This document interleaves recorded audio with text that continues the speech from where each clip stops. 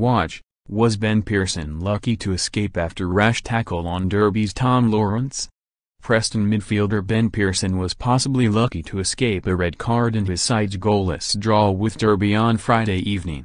That was the view of Sky Sports pundits Gary Rowett and Andrews after the stalemate, though referee Darren Bond produced just a yellow card as a punishment for the tackle. Pearson himself, along with North End boss Alex Neil, reacted furiously to the decision. However, television replays showed Pearson caught the Rams winger clean on the ankle in the process.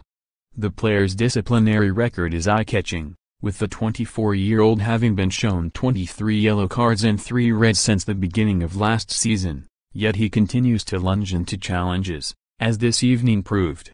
Both Rowett and Andrews suggested Preston midfielder Pearson should have been shown a red card for the challenge, and you can click on the video to decide whether or not you agree.